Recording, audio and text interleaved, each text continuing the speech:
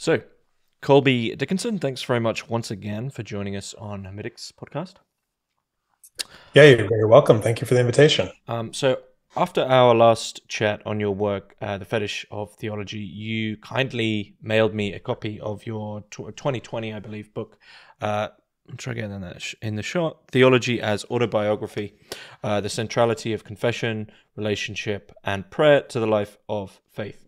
But really, as people will probably imagine, this is a book which is focusing on the interplay between theology and autobiography, which ultimately isn't, it's sort of like a topic which isn't a stretch, because in a sense, there is a history of theology which is a history of autobiography. I mean, famously, many people say this, and I guess I'm not like a literature scholar, so I'm not sure whether or not I can agree. But famously, the Confessions by St. Augustine is sort of known as the first autobiography. So it's like theology, in a way, also begins from that strain of autobiography. But yeah, I mean, why did you write this book?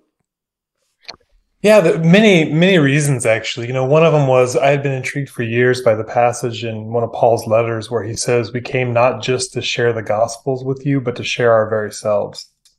And I thought, what is so important about sharing the self that it almost rivals the gospels in a sense? It sounded kind of like that to me, like you're coming here to share not just this truth of Christ, but ourselves. And it's these selves that have been deeply impacted by that story of Jesus.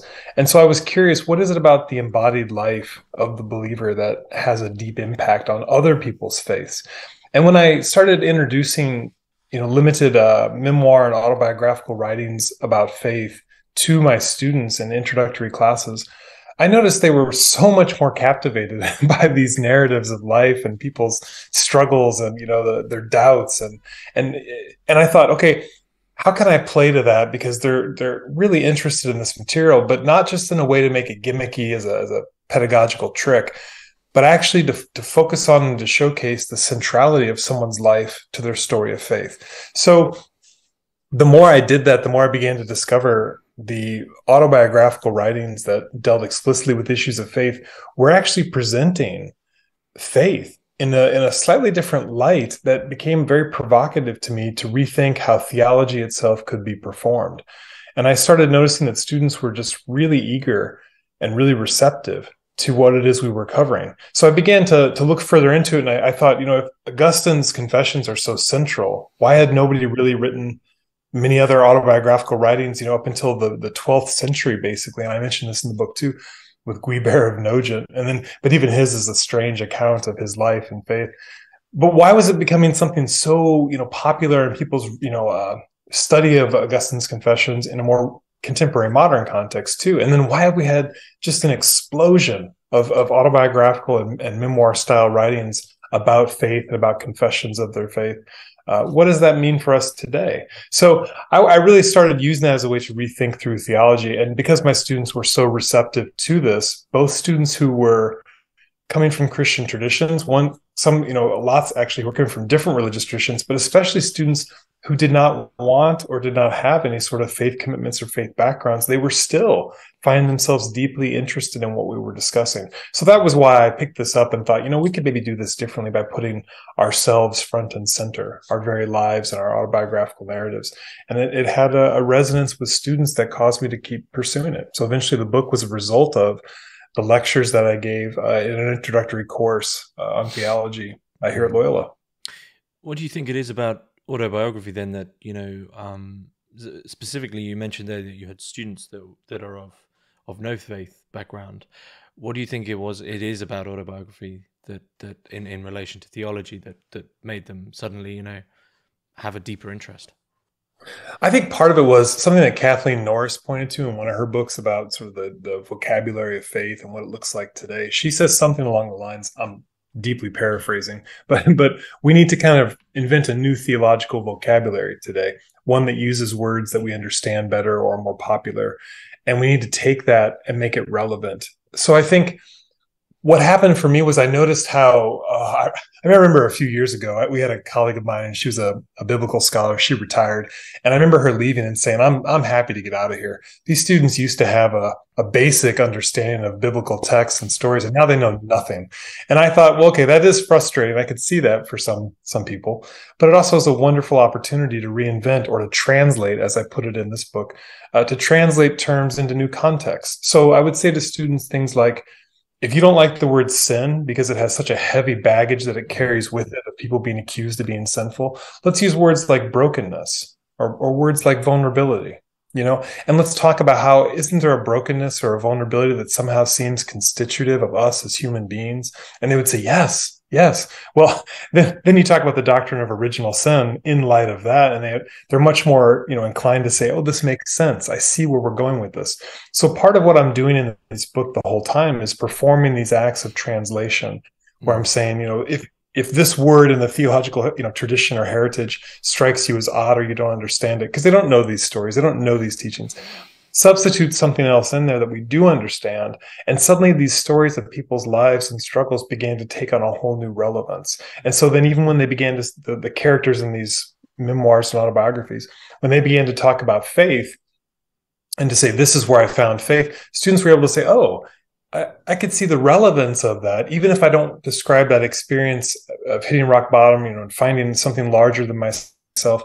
Even if I wouldn't describe that maybe as something bound to a particular religious tradition or the Christian tradition, even though that's what I focus on in this book, they began to see the relevance of some of these shifts in a person's life and the ways in which, salvation, which we translate as wholeness or healing, or finding something beyond yourself that speaks to you and changes you and transforms you. They began to see the relevance of that in a whole new way. Yeah, I've often personally found when I was coming to the faith, when you're struggling with a passage, you can't really relate to it, or you think that's a bit severe, it's a bit harsh. Often, if you go to the Greek or the Hebrew etymology, and you find that as you're doing here, this translation of sort of going back to the context or things like this, what a big one for me. I mean, you mentioned the sort of the famous one like sin, repent is another one. These are like big, heavy words. You think, blimey, what do I do with this? And one for me was fear.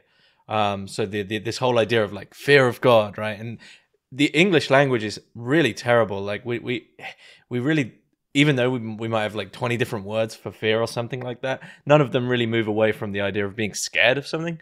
And then I remember I was reading a book by Yves Congar, and he emphasizes like, no, fear is in the translation, fear is to hear. It's just to hear God. And so like to fear God is just to admit to that thing that you're hearing, like to be awestruck. And I thought, well, why didn't you just say that? This changes the whole thing. So you feel in Autobiography that this, I guess in individuals writing honestly and sincerely, that they perhaps don't feel that they just let this language come through more naturally than if you were to write, sort of theology proper.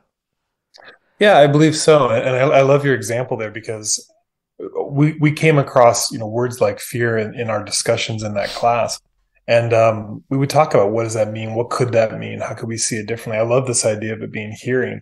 I remember talking about the idea of fear in the context of something the poet Christian Wyman said, and that's one of the chapters in this book as well, his autobiography, where he struggles with cancer and wondering if he's facing his imminent death. And he talks about, really, faith is something that you put yourself at risk in. You have to put yourself at risk. And if you don't, you're not really engaged in it. And I remember thinking at the time when I was teaching it, like, what does it mean to put yourself at risk? And I talked about how there was an element of fear in that. Like, I enter into this relationship, not really certain of where it's going. And I'm scared in that process because that's part of the vulnerability I'm feeling. I'm taking this broken self that I bring to this conversation, and I'm scared to put this in dialogue with something beyond me that could transform me. There's a fear in that process. And I equated it, my translation then was to say it's like Wyman's notion of being at risk in taking that leap toward what faith can be for a person. Just another possible translation, but I like hearing too. It's like I'm responding to what it is that I'm seeing, and I'm willing to enter into and engage that relationship, even if I know it's going to change me and transform me. Mm-hmm. Yeah. Mm-hmm. I like that. I like just to sort of rebound from that, I like that idea of faith is always being at risk, because it's sort of something I've been writing about just today, actually, about what the Christian notion of charity, and thinking about the widow's offering of the 2 pennies, right, and this idea that she gave everything that she had, and the idea of ultimately that when you come to real charity, there's a risk involved there. Sometimes we'll just throw our loose change into one of those charity pots, but it's like, that's not real charity, is it? Because ultimately, that I wrote about it as being, actually, that's for my benefit, because I don't even like having change in my pocket. So not only do I get rid of the annoying change, I get to feel good about myself as well. But there's no risk involved, right? And you also, if you donate clothes, I remember I was donating some clothes, and I looked at them all laid out on my bed, and I said, yeah, they're just all the clothes I really don't want anymore, right? So like, how is this charity in any sense? And I guess, Yeah. Sorry, yeah. Well, I was just going to say that actually, I love that reflection, because one of the things I was definitely moving toward in this book, and I developed as one of the main underlying themes in every chapter in a way, was this idea of a poverty. Part of why I think students really liked looking at personal individual lives is because when you see a life on display, you see sort of the reality, but you also see sort of the poverty of the individual. These are not it's not like these stories are painting each person in the best possible light. In fact, I would say every chapter I went through, every author I worked with, I chose them in particular because they were willing to air their dirty laundry. They were willing to say, like, this is not the best story of me or how I handled this situation. And what we began to see through that was they're not just willing to be honest about who they are and about what they're experiencing. They're willing to actually live it out as a principle. And that really helped me to explain to students what poverty is, or what poverty of spirit is, or poverty is a spiritual principle. It's a willingness to not just enter into a relationship that puts you at risk. It really is something that sort of hollows you out and deepens you in a way. And I think for me, that was such a powerful thing to see with each of these authors. They began to talk about their experience of faith, not as like, so this is what I was thinking of when you were talking, not as like, I work at a Catholic school, so not as like priests in robes or bishops who are looking regal and are like displaying this, sense of pomp and glory. No, they began to see lives of faith as people who were shattered. And I thought of that, and I kept going back to that in the book. I talk about how for most of the authors, finding faith and conversion was described as shattering, a derealization, a loss of reality. Their world is upside down, and I think students could relate to that more, because they would say, oh, it's not like this image of something perfect and pristine. It's more an image of, I'm falling flat on my face. And actually that's part of the experience of finding faith. It's not this happy-go-lucky thing. So again, there was a permanent challenge to a lot of images of what people thought faith is, because especially students in the college years, they tend to think of it as, I should be happy and fun and I believe and it's all good. And well, no, what if the experience is actually one that reveals my limitations and hollows me out in a way? So why would so many people, sit down with pen and paper and honestly write out the worst of themselves, and for other people to see as well? I think there's something deeply, obviously it could be a cathartic experience. And in the age in which we live, certainly there's, for some people, there could be an appeal toward, I don't know, celebrity or something. Like people it's like watching reality TV. We want to see the worst of it. It's a sort of a spectacle. But I think what drew me to the accounts that I wanted to write about and I wanted to study with students and to share was the honesty seemed to come from a place of recognition that the confession of faith, stating what it is you believe, and that's how we traditionally think of a confession of faith, stating what it is you believe is inseparably connected, and it's inherently connected to confession as an act of, I'm going to speak about my brokenness and where I'm off. And I think we've sort of separated those two things. A lot of people think, confession of faith is like a strong, powerful statement of, I believe this, and historically, of course, and other people are wrong for believing other things. But then we sort of miss out that the idea of confession has this other meaning. It's like a confession, and I'm admitting what it is that I've done wrong. And I think we tried to say those are separate things, but the beauty of these particular narratives for me was that you began to see how they become the same. To profess what they really do believe, which may not sound like a traditional historical doctrinal statement of faith, really is also inseparably tied to their confession of their sins and their faults. And when you could see in these narratives how they're intimately linked, it becomes for me a very powerful form of witness or testimony about what faith can actually be in a person's life. I'm thinking of like Tolstoy's confession, so beautifully written, but it's also such a powerful statement about how he re-envisions faith, right? Tolstoy's faith was not a orthodox faith of, he's just simply following what the church is telling him to do. He's really sort of rewriting what faith is, and in a certain ecclesial context, but he's rewriting it because of his life. His life dictates to him that it has to be such. And so you see this powerful rereading of what faith can be, his confession of what he believes, at the same time as he's confessing his own faults and sins and saying, I completely missed the point of what I thought faith was, and I have to rethink this whole thing. So for me, that was part of the power of seeing these narratives unfold in the way that they did. I guess the thing is, when you sit down to write something like that, something so personal, ultimately, it's fairly difficult to lie to you. You can lie to yourself, and you could lie to the page, but it's going to be pretty difficult to do it, and you're going to unearth as you put the words down. It's sort of a therapeutic or cathartic practice of suddenly you see all your faults or your problems come to light. But I mean, Yeah. one thing I outlined, and perhaps I was a bit off the mark with this question in a way. Of course, there's this problem for any writer of you have the thing in your mind which you want to, the experience, the vision, the knowledge that you want to articulate to someone else, you want them to understand. And do you think this problem changes a little bit in terms of autobiography, in terms of faith? Do you think it's more of an honest look?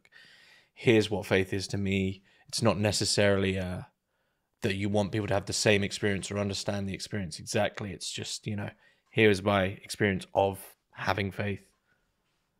I think so. I think, one of the things that struck me as sort of a guiding principle regarding the honesty of the authors I was working with came in the form of Mary Carr's introduction to her memoir, Lit. She says, any way I tell this story, it's a lie. And I think, that was such a powerful statement to begin with. We're going to shape our narrative in some way. And even though I'm trying, and Mary Carr, I think, was trying very hard to be as honest and as authentic as she could. And she even sent manuscripts to people to have them fact check. Is this what you remember? Is this what happened? She realized, you're going to shape your narrative in a certain way to present your life however you want to present it at that point. And in a sense, that is a lie. It's a very deliberately crafted statement to put your life in a certain view, to take it as a certain perspective. So I read a ton of autobiographies, and most of what I read did not make it into this book, because even though I believed, let's say I believed the authors, I believed what it is they were presenting, some of them did not ring true to me as far as the statement they're giving of what faith became for them. It didn't come about in order to expose the vulnerability of who they are and to really demonstrate, like I said a moment ago, how the confession of faith is also the confession of their own vulnerability.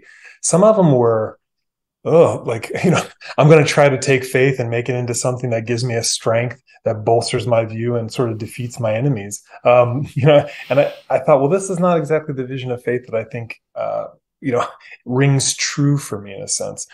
I probably appropriate also a sentiment I tend to take, which is, when I read poetry, I rarely ask, of a poem, did this really happen?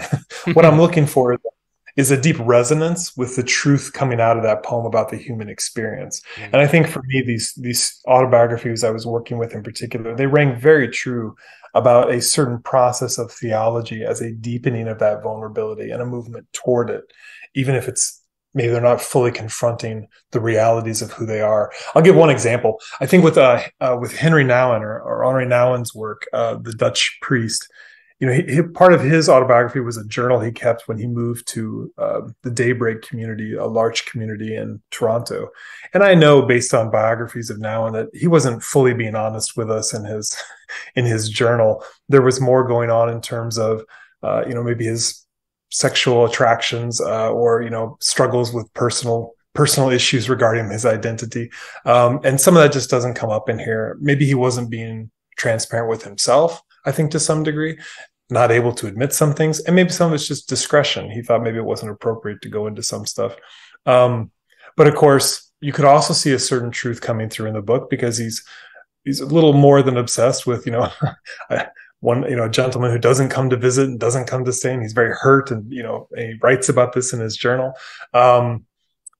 So there's a certain limitation, but at the same time, the way in which he confronts his own shortcomings in relation to this whole narrative of faith he's spinning about working with those who are most vulnerable, and trying to be present to those people. And there's still a great truth coming through it. And I say that too, even in light, since I even wrote the book, right? I think it was after the book, how the founder of Large Community was then accused of inappropriate sexual behavior with members of his community. So even the way in which Nouwen portrays this, Jean Vanier's vision for this community, even that sort of takes a blow, and there's more truth coming out of it. But I don't think it ultimately, deflates what Nouwen's doing in his narrative. It's a beautiful account of the fragility of human bodies, and the way in which even our embodied being plays a role in accessing this faith and what faith is. So I thought, yeah, there's so many ways to view that, but those are some powerful reminders to me of how truth can speak through these texts, even if we're not fully aware of what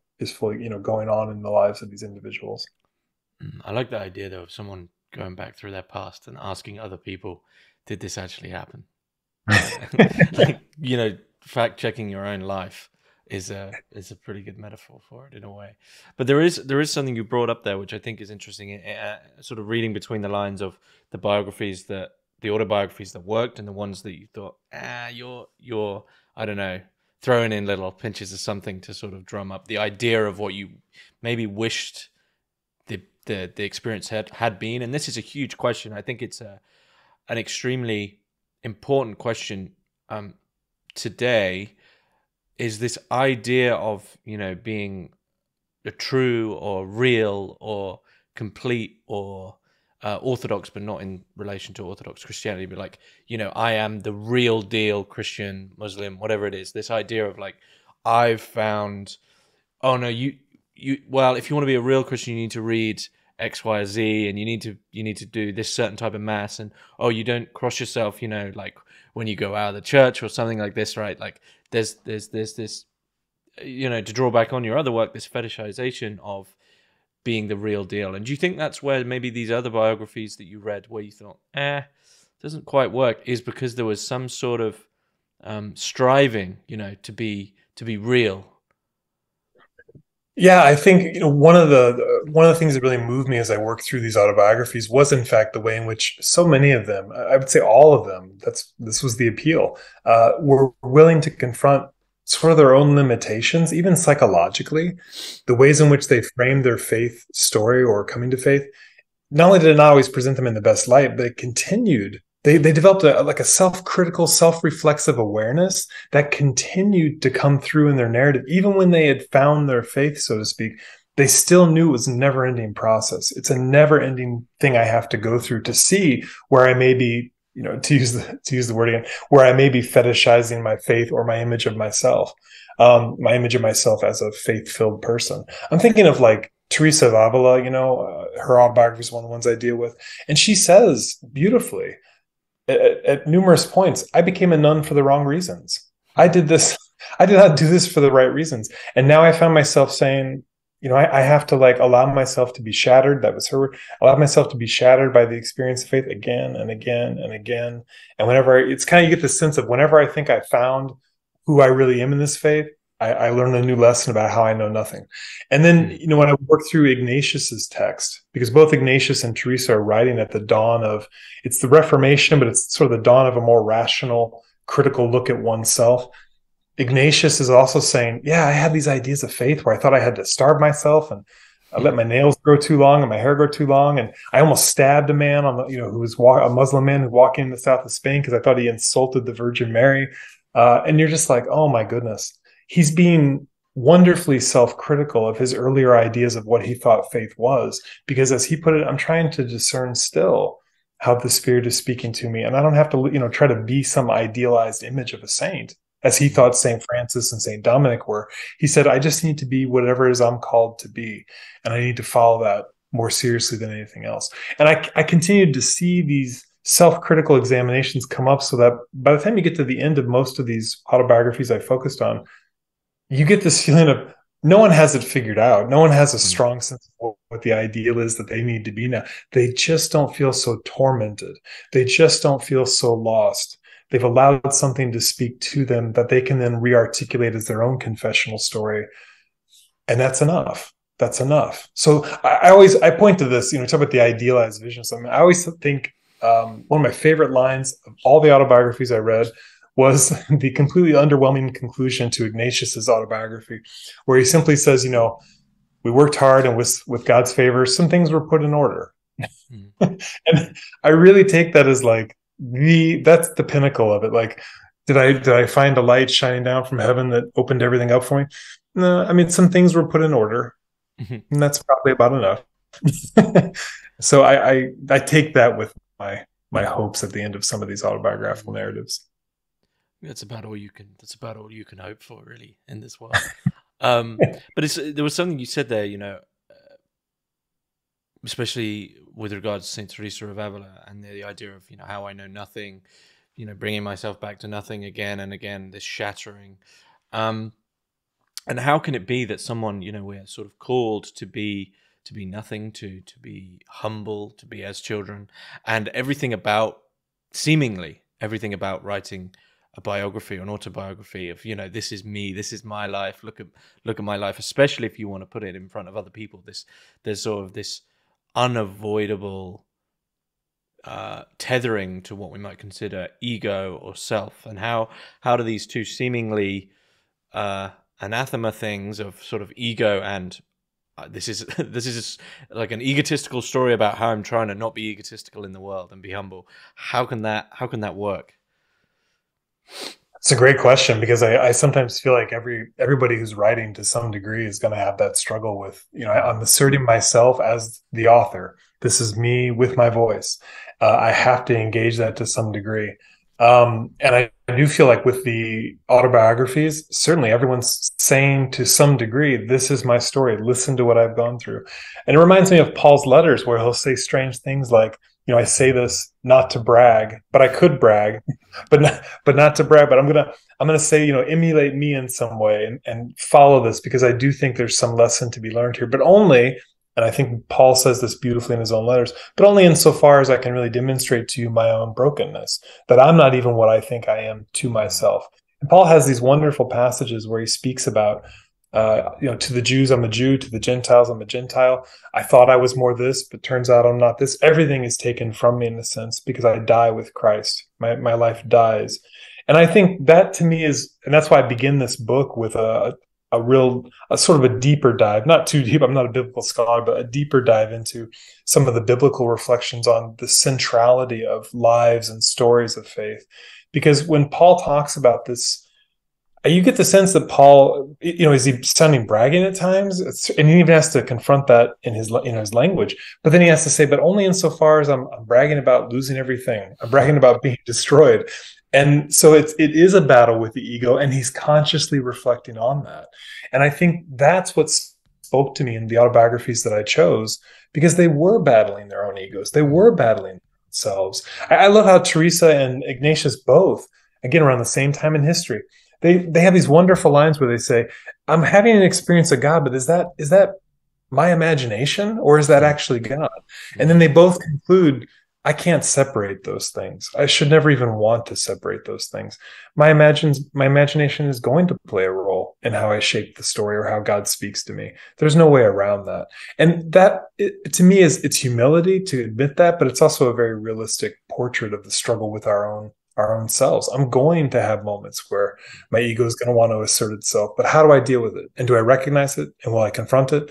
And I saw it sometimes more pronounced than others, but I saw that struggle in each of these biographies that I was working with. They were willing to say, my ego wanted to do this, and I had to speak to it like this. And it seemed to me that the way in which they struggled with that very clearly mirrored what Paul had spoken about in his letters, and something very authentic in Augustine's Confessions, also resonates with that.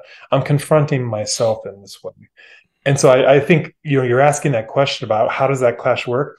I don't know as if there's a formula or model for how it has to work, but I think at least each of these authors addresses that, acknowledges that, says, yes, that tension is real and it's never going to go away. And that's the primary thing we have to address before we can do anything else. And so I think your question is essential. And I don't think any autobiography is going to come across as realistic or believable or honest unless the person recognizes their ego is asserting itself in very significant ways. Mm-hmm. And then they're going to try and deal with it in hopefully helpful and constructive ways. Yeah, I mean, this sort of reminds me of the idea that really humility is honesty. And, you know, speaking of St. Paul, the you know, right at the end where he's about to basically meet his death, knowingly meet his death, he you know, on first reading, you think that's quite arrogant and quite self-assured. He speaks of he's you know, self-assured in the fact that he's going to heaven, sort of thing, and he's going to get these rewards. And you think that's quite arrogant, but then actually it's extremely humble, because it would be like a false pride to say, "Oh, I don't know where I'm going to go." He's obviously had some, you know, moments of faith or revelation, and you know, he's just this, like, this is what it is, and there's nothing else I can write other than what it is I know right now. And it's sort of yeah, I mean, there's a point where honesty toes a very, very fine line, I guess. Yeah, it's a good way to put it. I like that. So, I mean, we sort of touched on this a bit, but I mean, what are the reasons why someone would do this? Why would you? You know, I mean, St. Augustine, of course, is the famous case, because, you know, as he's writing, you know, his sort of infamous stealing of the pear, which now you think, blimey, that's all you did, and you wrote this whole confession? Oh dear, there's no hope for me. But, you know, ultimately, many, well, I would say perhaps all, are writing something that you wouldn't want to write. So why do that? Yeah, I think, you know, my discovery, so to speak, my discovery of the importance of autobiography for theology is that in many ways, I think they did it as a witness or a testimony, and not just to their own personal struggles and finding some sort of liberation from them or hope in the midst of the darkness. But I started to believe, and I do think this is part of that, maybe giving an account of your story and your life as your faith, it may be the best way to illustrate faith, and the best way to also illustrate what theology and, you know, should be. I began to think maybe theology needs to be focused on the ways in which we tell our stories, and we just don't know how to do this. And so we get, at times, more sensationalized accounts of people's lives. And again, it's like reality TV stuff. It becomes a spectacle. And we actually don't know how to deal with the reality of putting our own lives at risk in faith as the central part of what faith should be. It reminds me of writing instruction. You know, I'll still get students who come to me and say, "Is it okay if I use first person pronoun in my writing?" And I think the truth of it is, for so long, we've told students as educators, I'm speaking generally, don't use I, you know, don't refer to yourself in your writing. That's not good writing. And I think we're getting to a place now where we're realizing, actually, you can do it. And sometimes it adds a little authenticity to what you're writing. It makes an argument even more appealing, or seems to buttress your style of writing in a better way. And yet we're really kind of poor at learning how to put ourselves into these conversations. We're not taught by educators, you know, writing instructors, how do I, as a person in my story, how do I fit into this way of writing, this narrative? And then we get people who do, like, for example, in the field of theology, people who do contextual theologies, as we call them, who will argue, actually, the I, you know, where I speak from and where I come from, is central to the work that I'm doing. It's not just peripheral. It's a central piece of the argument I'm going to make. I speak from this position, right? So like in feminist theory, you know, way of standpoint theory is a way of speaking about, I need to account for my privilege or my position in order to make clear the argument that I'm putting forward. And in many ways, I think what theology has yet to fully, you know, confront itself with, although many contextual theologians are doing this quite well already, is to be able to say everyone's social position, you know, this I needs to be involved in the writing we're doing, but not just in terms of recognizing privilege and power struggles and how that plays out. Maybe the very nature of my life, even the most intimate struggles I have, in a sense, could be really, really helpful for me to get a hold of and understand how all of that brings me to the place I am. Mm-hmm. And that may be where actual faith is experienced, and maybe where real theology is to be performed. And I think theology still, even though contextual theologies are doing a great job of saying, let's focus on the I think we're still a long ways from understanding that maybe the autobiographical memoir, even like Mary Carr's struggles with alcoholism, or Tolstoy's struggles with his wealth and his context. These things might actually be the way to redefine how faith exists in a person's life. Maybe it's the most appropriate way. Maybe we should be teaching courses, on theology that begin with, let's talk about you and where you're coming from, and how, your story and your struggles are what articulate the place of faith you find yourself in. Because honestly, go through most churches today, and I think a lot of people are there or not there because of some very, very deeply personal experience. And have we really talked about how that should or could be integrated into, from a theological perspective? I think we're still a little behind the curve on that. Mhm. I mean, I guess I'm going to tread once again close to the idea of the real here. But do you think that's what's happening in, you spoke at the start, sort of biography and confession as this sort of merged thing. And do you think in confessing, if it's to be a genuine confession, it has to be sincere, of course. Do you think in disclosing, in confessing, in opening up in that way, the sort of the moment when the individual comes face to face with faith and has to offer something up in a way is really, it's almost like a split between the individual of, oh, there goes my personality, my ego that I was sort of flimsily holding on to, and now if I'm to do this, if I'm to sort of follow this path truly, then wow, here's my real self, and it doesn't always look that good. Yeah, and I think that would speak volumes too to those religious persons who are so concerned with upholding a certain image, some sort of idealized saintly image or purity image, or those who have, a sense that being faithful or being a religious individual means following simply a moral code. It really would help to sort of critique those images as well and say, this is not what it's about. It's about you confronting your ego. It's about you confronting what it is you thought you could be. It's you confronting this idealized vision of yourself and realizing what you might be being called to do is to wrestle with that, maybe even to sort of suspend your sense of self at times, to, as Paul puts it, to die with your image of Christ or your image of God, to die with your image of your own self as well. And then to find a way through that, not to just forget it, not to just ignore it, but to find a way through that to a more vulnerable, tender, but also a more realistic depiction of who you are.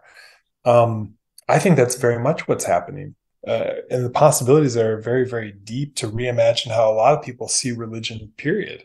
I mean, it's how many times have I been part of a church community or raised in a church community or see it even on campus these days, where the people who are very faith-filled tend to be someone who have like this idealized image of what that means to be someone of faith instead of the reality of, well, it means I have to confront my own brokenness. That's a whole different thing. That's a whole different thing. And will I be able to let go of that? And I'm not so sure people want to confront that. It's why for me too, a lot of this speaks more along the lines of like St. John of the Cross's dark night of the soul. It's my mystical spirit here, but that really, it's about a loss of something, and it feels like a darkness, but that may actually be the way that, we need to confront ourselves and who we are. And that may be what the whole faith journey is really about. And I think these memoirs that I picked here, these autobiographies, I think really spoke to those issues at their core. And that's why I found them so valuable. Well, I guess, I mean, just to go back to St. John of the Cross is one of my favorites as well. And the dark night of the soul, of this ultimate, this sort of, ultimate stripping back. I mean, here's the question. What are you once you've taken away everything but whatever it is that remains, this sort of paradox of now everything's gone. What are you? But you don't really know because you've never looked, because you've always had these distractions. You've always had, I guess for St. John of the Cross, this small window of sensuous data coming in that you can somehow sort of, I'll ignore myself and go and dive out there into the world. And I guess that's what's being disclosed in a biography is you're beginning from actually nothing. Finally looking at yourself and without all the trinkets attached and saying, okay, what's here? And do you think a lot of people are finding it's a lot less or a lot more than they expected? Both. I think it's both. I think for a lot of people to confront that is what leads into a space of saying, wow, this is not what I imagined faith was supposed to be about, that I'm losing what I thought was dearest. I'm dropping this idealized image. I can learn to embrace at least some form of this principle of poverty in my own relationship to myself. and understand that that may be who God is or what God wants, to show us of God's own self, a kenotic image in the Christian tradition. But this idea of being poured out or losing who I thought I was is part of the journey that I'm supposed to go on. That's so much more less in the sense of it's not an ideal. It appears not to be a strength that I once thought it was going to be. It's rather a weakness. But it's also more because then now I've got to actually go into a weakness and allow myself to engage that and come across as something I thought I would not be. So I think it becomes both. And then it makes sense. I think it makes sense of, but also helps us to understand in a much deeper way. Paul's comments about, to follow Christ or to be crucified with Christ means you're what you thought was strength becomes a weakness to and what you think is weak actually becomes a strength. And that inversion, so it's like John of the Cross it's a darkness that actually illuminates the path we need to go down. It's paradoxical, yes, but I think, and for that reason, it will appear as so much more and as so much less at the same time. But it's absolutely fundamental to the journey and the process, I think. What do you think the limits of this kind of biography are?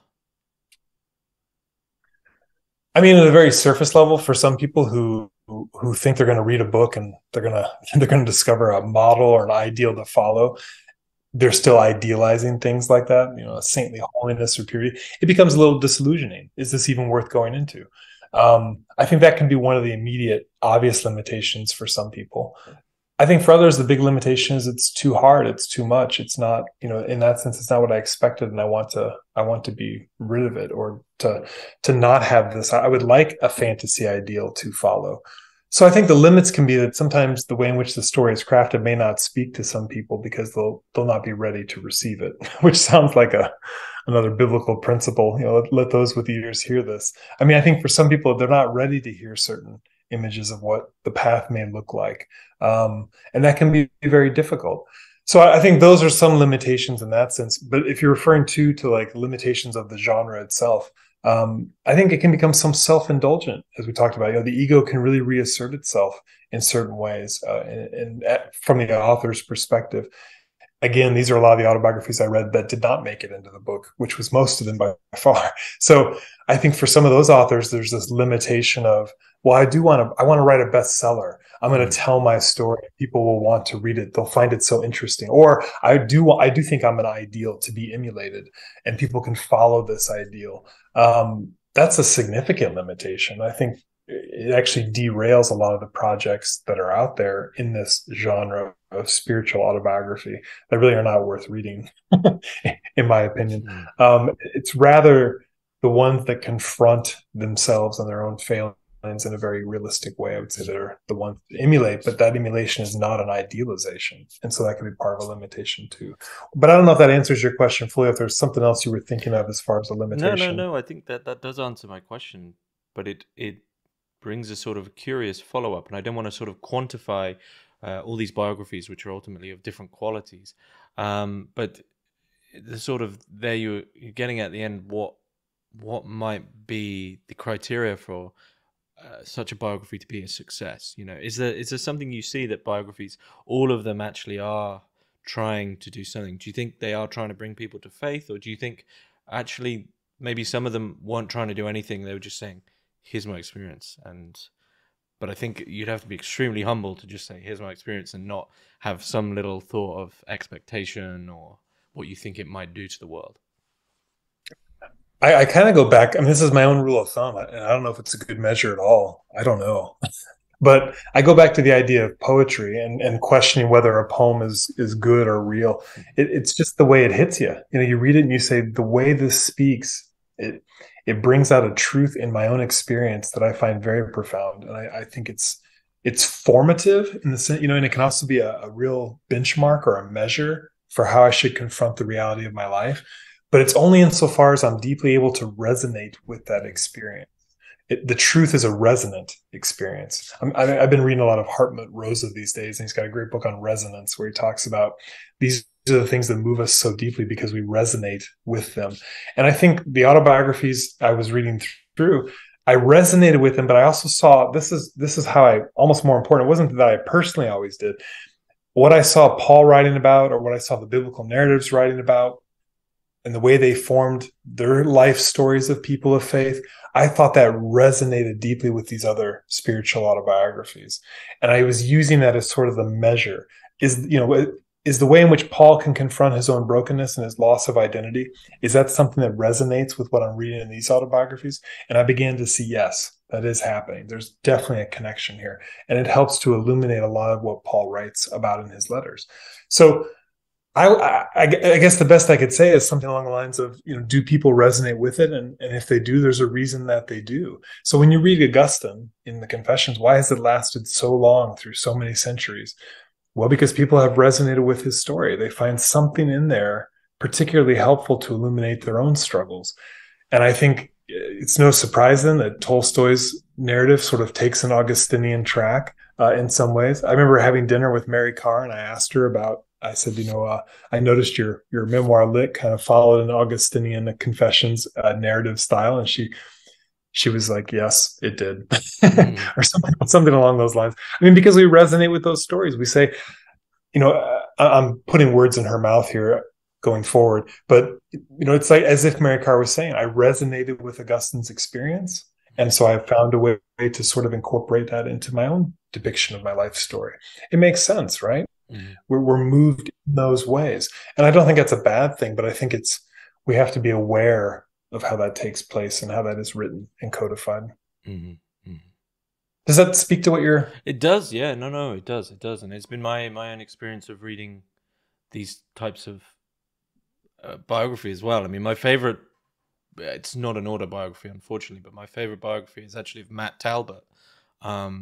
If you've read Matt Talbot, I can't remember the author now, but because his life was so banal, so he's blessed Matt Talbot now, but he was just this alcoholic who then gave it up for the Virgin Mary. But then really the majority of his life, he's just working in a woodyard and doing small sort of feats that were hidden, and we never would have known about it unless he'd passed out in the street. But it's extremely, you'd almost call it like a kitchen sink realism biography of this man who basically led a normal life. But there's something about the way it's written that resonated, because, yeah, as I guess we've been saying, you hear even the name Saint, right? It's like Saint Francis or Saint Ignatius, etc. And you think, well, I'm never going to be able to do that, so I have to draw this ideal of who I am meant to be, which then you ignore yourself for ages until you ultimately fail, which you will, because you can't be anyone but yourself.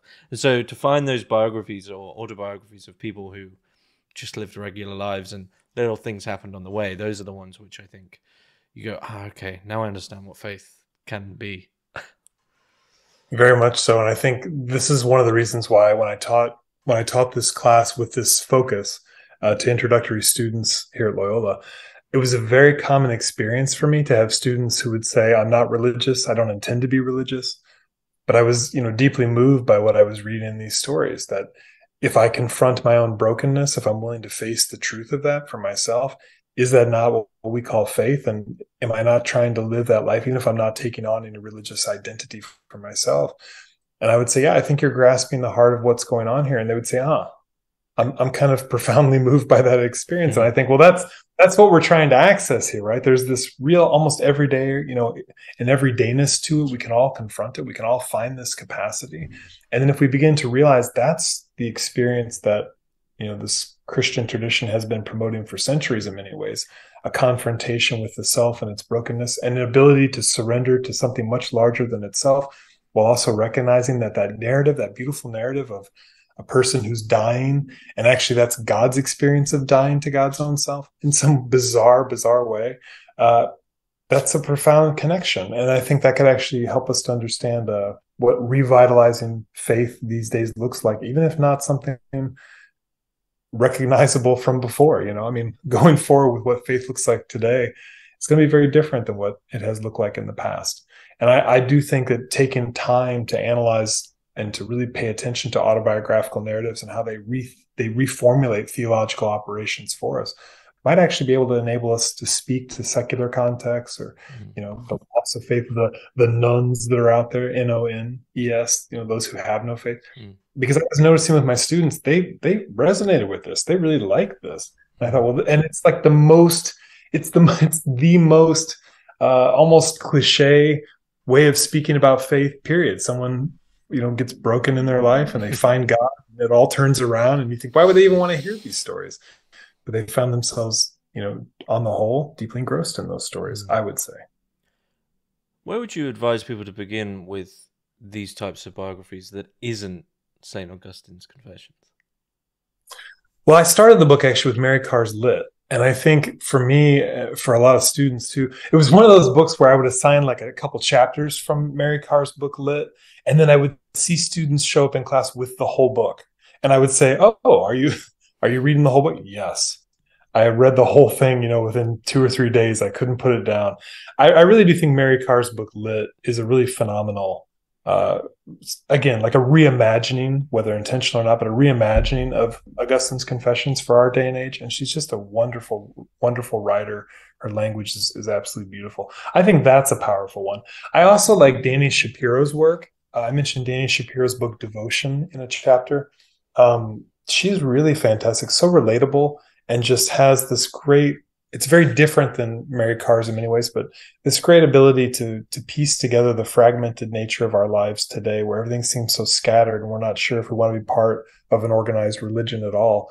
And yet she speaks very truthfully about that experience. So I think Dana Shapiro's Devotion is also a very good place to begin for a lot of people. Yeah. Okay. Well, we've covered a lot here in a short space of time. Is there anything about your book that you'd like to add in that you feel we've critically overlooked? No, I mean, for me, like I said, one of the biggest themes that came out of it was the way in which all these authors, I felt, really demonstrated a new rereading of the idea of a poverty of spirit and how that deeply affects the individual to engage their own poverty of their own life. And they realized that that's the story of this God as well. That God was a God who was impoverished in some way and even died. And then that gives us a whole way to reread, what Paul was really talking about dying to Christ and the emptiness within that actually is a connection to God. No, I think that's sort of the main theme I was trying to get toward in the book itself, and even today while talking about this with you. So thanks for bringing all that up. Yeah, thank you. So this is Theology as Autobiography by Colby Dickinson, and this is published by Cascade Books. So I'll be sure to put the links for the book in the description below. And what are you working on now? Well, I'm coming out of another class I was teaching. I've just finished a manuscript on a book on atheism and love in the modern period. So that's one that I'll be hopefully working toward publishing soon. And then I have another one coming out also with Cascade. I guess maybe later this year or next year. I don't know. I'm still going to turn the final manuscript in soon. About it's kind of like, what do I call that book?